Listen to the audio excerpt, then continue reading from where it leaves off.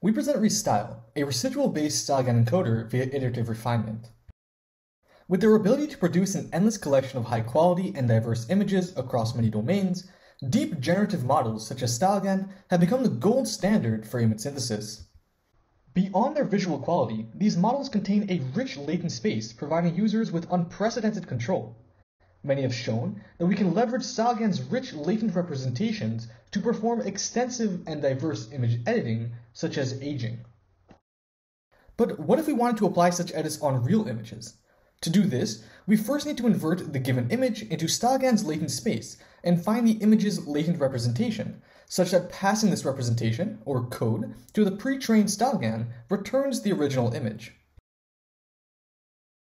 Most works studying inversion rely on a per-image optimization into an extended latent space called W+. And although this leads to a very accurate reconstruction, it typically requires several minutes for inverting a single image. Other recent works design an encoder to learn how to directly map the image into its latent representation. Since the inversion is performed using a single pass through a network, the inversion takes a fraction of a second, but is less accurate than optimization. So on one end of the spectrum, we have optimization techniques that provide near-perfect reconstruction but take several minutes per image. And on the other end, we have encoders which operate in a fraction of a second but provide only an approximate latent representation of our input. But what if we could try closing this gap? What if we could give the encoder a second chance at inverting the image? Going back to standard encoders, we allow the encoder a single shot for getting the inversion correct. And this may be a bit hard to do, so let's try something a bit different. Let's help the encoder with some initial guess for the inversion, say the average latent code W0. With ReStyle, we'll pass the corresponding initial reconstruction along with the input image to our encoder. And now, rather than asking the encoder to return the inversion directly, we'll ask it to return a delta with respect to this initial guess. If we add this delta to our initial guess, we'll get a new prediction for the inversion. Passing this to StyleGAN will give us our reconstruction.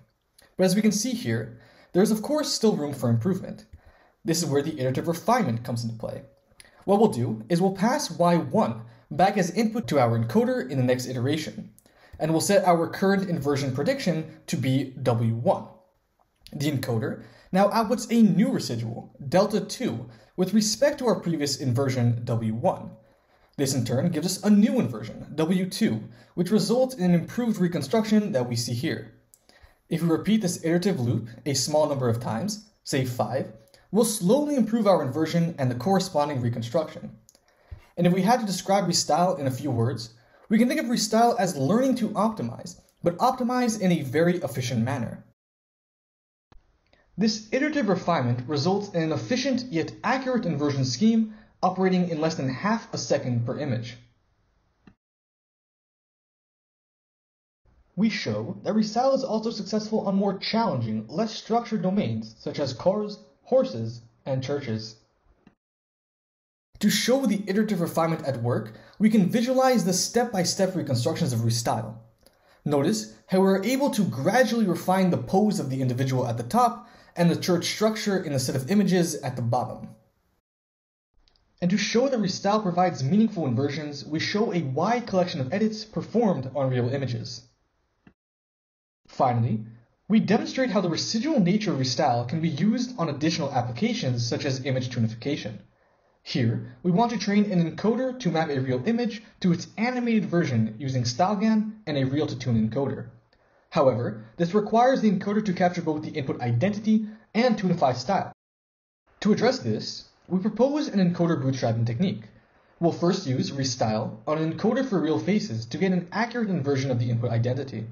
We'll then use this inversion to bootstrap or initialize the toonification process. We'll pass the original input and reconstruction to our toonify encoder and add the initial inversion to the resulting latent code to obtain our final toon latent code. By passing this code to a toonify StyleGAN generator, we'll obtain our final translated toon image. As we can see, this bootstrapping technique results in an image that is able to better capture the input identity and toonify style. And as before, we can leverage StyleGAN to generate smooth interpolations within the toonify latent space.